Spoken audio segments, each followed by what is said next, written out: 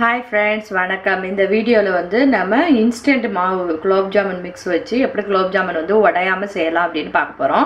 Sweets வந்து நிறைய பேருக்கு ரொம்ப பிடிக்கும். இது குலோப் ஜாமுன்னா ரொம்ப பிடிக்கும். ஆனா வந்து உடைஞ்சு போயிடும் அப்படிங்கிறதுக்காகவே நான் வந்து நம்ம நிறைய டைம் வந்து வீட்ல செய்ய மாட்டோம். இது இந்த வீடியோவை பார்த்துட்டு நீங்க செய்யுங்க. கண்டிப்பா உங்களுக்கு குலோப் ஜாமுன் உடையாம அப்படியே நல்லா கடையில வாங்குற மாதிரியே சூப்பரா கிடைக்கும். நான் வந்து இன்னைக்கு இங்க கிடைக்கிற பிரியா குலோப் ஜாமுன் ஸ்வீட் மிக்ஸ் வந்து நான் வாங்கி வச்சிருக்கேன். இப்போ இத வந்து நம்ம உடைச்சு ஒரு பாத்திரத்துல கொட்டிடலாம்.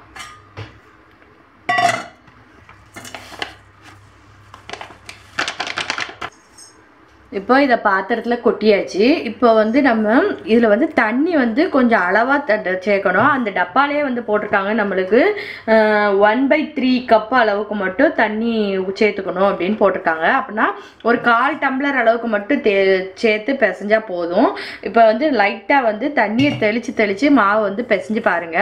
உங்களுக்கு உருண்டை பிடிக்கிற அளவுக்கு வந்துட்டுனா அதோட ஸ்டாப் பண்ணிடுங்க. தண்ணி நிறைய ஊத்துனீங்கனாலும் உங்களுக்கு குலோப் ஜாமுன் வந்து நல்ல உடையாம வராது, நல்ல ஷேப்பா வராது. அதனால லைட்டா வந்து தண்ணியை தெளிச்சு மட்டும் பிசைஞ்சா போதும். ஈஸியா வந்து குலோப் ஜாமுன் நம்ம ரெடி பண்ணிடலாம். இப்போ நான் பிசைஞ்சிட்டு உங்களுக்கு காமிக்கிறேன். சப்பாத்தி மாவு பதத்துக்கு பிசையணும்.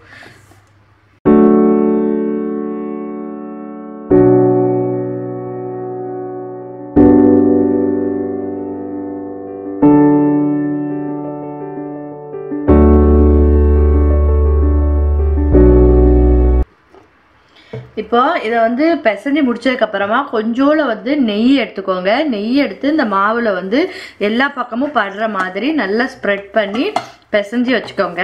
அப்போ வந்து உங்களுக்கு குலோப் ஜாமுன் வந்து உள்ள வரைக்கும் நல்லா சூப்பரா வேகும். நல்ல கடையில உள்ள மாதிரியே நல்ல டேஸ்டியா வந்து உள்ள வந்து லேயர் லேயரா சூப்பரா வந்து கிடைக்கும். அதுக்காக பார்த்தீங்கன்னா நல்லா சூப்பராக வந்து நம்மளுக்கு மாவு ரெடி ஆயிடுச்சு. இப்போ நம்ம சின்ன சின்ன உருண்டைகளாக பிடிச்சி வைக்கணும். அது வந்து பார்த்தீங்கன்னா நம்ம உருட்டுறதுல தான் இருக்குது. இப்போ ஒரு பிளேட் எடுத்து வச்சுக்கோங்க. ரொம்ப குட்டி குட்டி உருண்டையாக உருட்டுங்க. அப்போ தான் வந்து உங்களுக்கு நல்லா வந்து குலோப் ஜாமுன் வந்து சீனி பாகுல போடும்போது நல்லா பெருசா ஊதி வரும்போது கரெக்டா இருக்கும். இந்த மாதிரி நல்லா வந்து ஒரு கையில உள்ளங்கையில வச்சு நல்லா உருட்டுங்க. வலுவலுன்னு இருக்கணும்.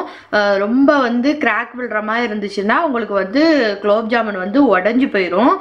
நம்ம பாகுல போட்ட உடனே அது மாதிரி நல்லா உருட்டி இந்த மாவை ஃபுல்லா எடுத்து வச்சுக்கலாம். இப்போ பார்த்தீங்கன்னா நல்லா உருட்டியாச்சு. இப்போ எடுத்து வச்சிடலாம்.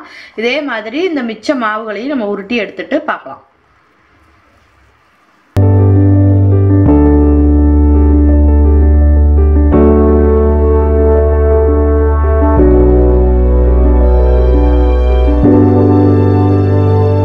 பார்த்தீங்கன்னா சூப்பராக வந்து உருண்டை உருட்டியாச்சு. நல்லா குட்டி குட்டி உருண்டையாக உருட்டி வச்சுருக்கேன். இப்போ இதை வந்து பொரிச்சு எடுத்துடலாம்.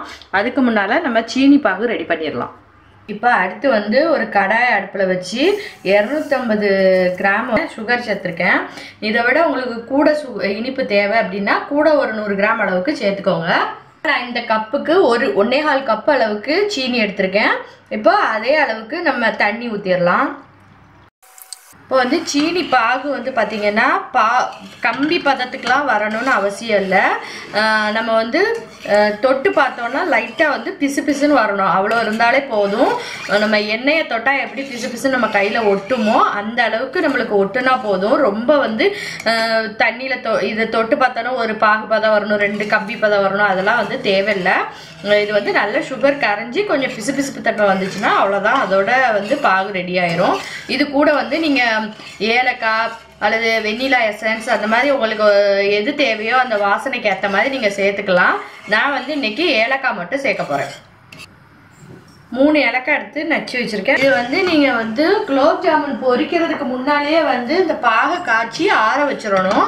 ஆறுனதுக்கு அப்புறம் தான் நம்மளுக்கு குலோப் ஜாமுனும் அந்த பொரிச்ச குலோப் ஜாமுனும் ஆறணும், பாகும் ஆறணும். அதுக்கப்புறம் தான் வந்து நம்ம குலோப் ஜாமுன் உருண்டைகளை வந்து இந்த பாகுல சேர்க்கணும். அப்பதான் வந்து நம்மளுக்கு உதிராம நல்ல புசு புசுன்னு அது சூப்பரா இருக்கும். இந்த மாதிரி அகண்ட பாத்திரத்துல நீங்க பாகு காய்ச்சினீங்கன்னா உங்க குலோப் ஜாமுனை உள்ள போடும்போது தனித்தனியா நிற்கும். ஒன்னோட ஒன்று இதாகி உடஞ்சி போகாம இருக்கும். அதுக்காக தான் இந்த அகண்ட பாத்திரத்துல நான் பாகு காய்ச்சி எடுத்து வச்சுக்க போறேன். இப்போ ஒரு கடாயில வந்து நம்ம கடலெண்ணெய் விட்டுருக்கேன். கடலெண்ணெய் விட்டு காயட்டும். நல்லா சூடாக இருந்ததுக்கு அப்புறமா பொரிக்க ஆரம்பிக்கலாம். இப்போ பார்த்தீங்கன்னா ஆயில் வந்து நல்லா சூடாயிடுச்சு. இப்போ கொஞ்சம் சிம்மில் வச்சுக்கோங்க. சிம்மில் வச்சுட்டு கொஞ்சம் கொஞ்சமாக போட்டு பொரிச்சு எடுக்க போகிறோம். இது வந்து ஒரேடியாக உள்ளே போடாமல் கொஞ்சம் கொஞ்சமாக போட்டு பொரிச்சு எடுத்தீங்கன்னா சூப்பராக வந்து கிடைக்கும், கடையில் உள்ள மாதிரியே. இதை வந்து சிம்லேயே தான் வச்சு பொரிச்சு எடுக்கணும். நீங்கள் தீயை கூட்டி வச்சு பொரிச்சு எடுத்தீங்கன்னா உள்ளெல்லாம் வேகாது, மாவு மாதிரி இருக்கும், நல்லா இருக்காது சாப்பிட்றதுக்கு. அதனால நிதானமாக வந்து சிம்மில் வச்சு நல்லா ப்ரௌன் கலரில் மாறுற வரைக்கும் பொறுமையாக வேக வச்சு எடுங்க.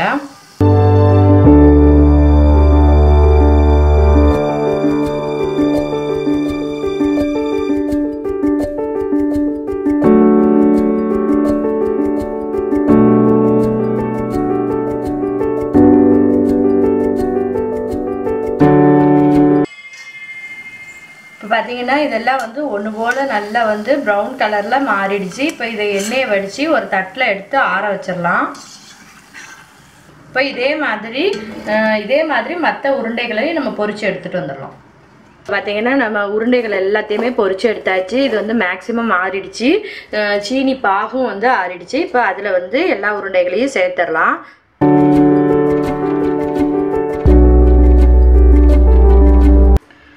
இப்போ இந்த மாதிரி சேர்த்துட்டு நல்லா வந்து கலந்து விட்டுருங்க. இது வந்து பார்த்தீங்கன்னா ஒரு மணி நேரம் 2 மணி நேரம் நல்லா ஊறினதுக்கு அப்புறமா எடுத்து சாப்பிட்டீங்கன்னா அவ்வளோ டேஸ்டியாக இருக்கும். இது குலோப் ஜாமுன் ரெசிபி பார்த்தீங்கன்னா எல்லாருக்கும் வந்து இன்ஸ்டன்ட் குலோப் ஜாமுன் வச்சு செய்கிறதுக்கு தெரியும்.